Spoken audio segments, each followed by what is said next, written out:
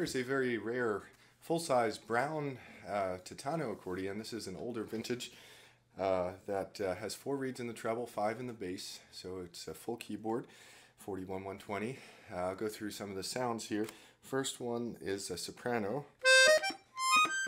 That's our piccolo. Then we have flauto, which is our clarinet. Then we have this violino.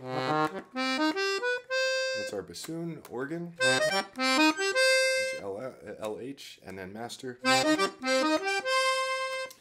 sanfono. That's our low and the detuned reed. Then legato is our LM or bandonion.